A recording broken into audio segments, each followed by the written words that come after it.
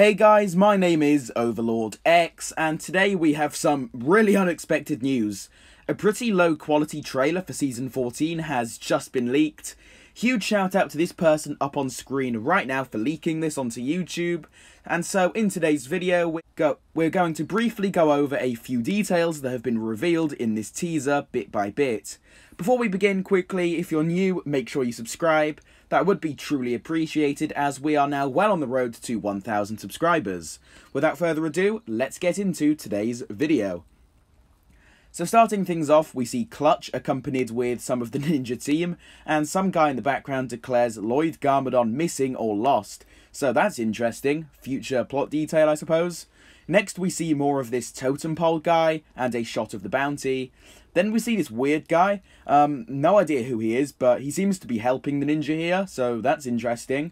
Then we see a boat entering the stormy looking island, which honestly looks sick. I love how the storm looks, and the whole setting for the season looks great already. Then we see a few other very short shots. Then Lloyd's jungle dragon just jumps out of nowhere, which also looks good. And then it cuts to a whole bunch of various very quick action shots. We get to look at Chief Mamatus in the show, which already has me really hyped. He looks intimidating and really great. They look 10 times better in the show, I must say. Then we see a bit more of the villain's base.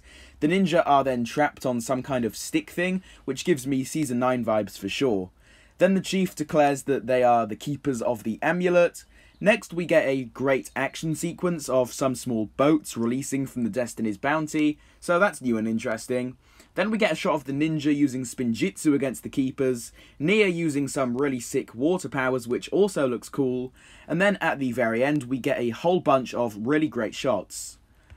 Overall, all things considered, this trailer looks great. Now all we have to do is wait for the official one. I'm also sorry if this video seems rushed. I wanted to get it out to you guys as soon as possible, so I hope you all ended up enjoying regardless.